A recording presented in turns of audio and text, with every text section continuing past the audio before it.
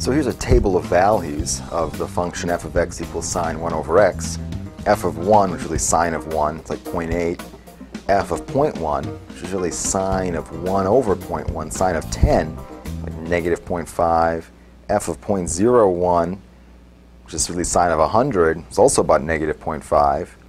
F of 0.001, which is like sine of 1,000, well, that's 0.8 and some more. Right? So the question is, are these numbers really getting close to anything in particular? Can you really say that if you evaluate f at values which are close to but not equal to 0, that the outputs are actually getting close to anything in particular? I mean, this is positive, negative, negative, positive, negative, positive, negative. It's looking pretty bad. Instead of a table, let's look at a graph. Here I've got a graph of the function f of x equals sine 1 over x. And you see the middle of this graph is just that horrible green blob, right? It's really hard to make out any detail. You might think that that's just a consequence of the fact that I'm drawing this graph with such thick lines, and if I used thinner lines to draw my graph, maybe I could, get rid of this green blob and really see some detail. But even if I dial down the size of the lines that I'm using to draw this graph, the blob thing is still there, And it's really there in the graph of the function. Even if these lines were true lines, 0 thickness, it wouldn't be possible to fit even a single atom next to the y-axis without touching the graph of this function. The graph is oscillating wildly near 0. Even if your input is very close to 0, your output could be anything between -1 and 1.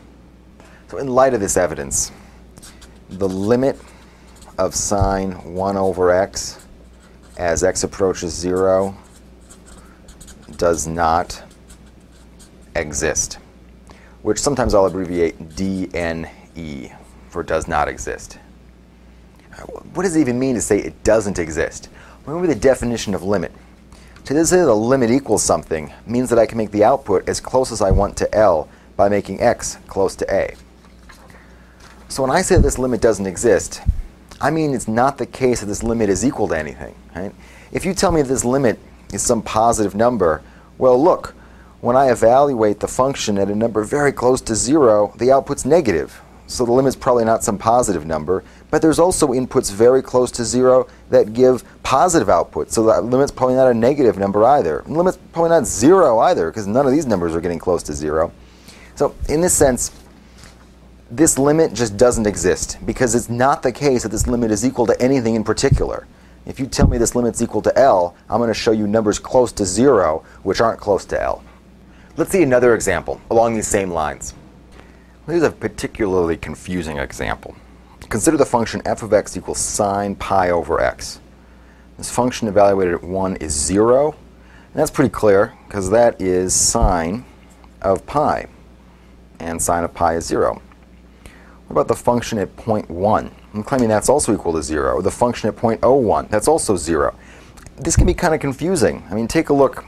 Here I've typed in sine pi divided by 0.01 onto my calculator. This is calculating the function's value at 0.01. If I ask my calculator to do this, it is not telling me the answer is 0, right? The calculator is giving me this, admittedly a very small number, right? E negative 11 here, but it's still not actually 0. So can I convince you that this is even true, that the function's value at 0.01 actually is equal to 0?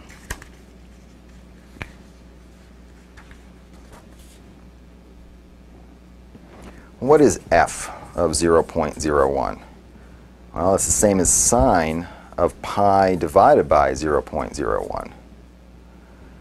Now here I'm taking pi and I'm dividing it by 0.01. That's the same thing as what? That's the same thing as multiplying by 100. I'm dividing by 100th. That's the same as multiplying by 100. So this function at 0.01 is sine of 100 pi. What's sine of 100 pi? Well, think back to what the graph of sine looks like. Here's a graph of sine, 0 to 2 pi. If I do it again, here it is at 4 pi, and I do it again, here it is at 6 pi, and I'm going to keep on going, and eventually I'm going to get to 100 pi. And at that point, sine really is going to be equal to 0. Calculators are great, but they're also terrible. This calculator can't really calculate with pi. All it can do is calculate with some approximation to pi. We can use our human mind to evaluate this function exactly. In light of this evidence, you might be tricked into believing that the limit of f of x as x approaches 0 is equal to 0. After all of these points are approaching 0, and the function evaluated at each of these points is 0. So maybe that means that this is true. So it looks like the limit is equal to 0, but what happens if I look at some other points?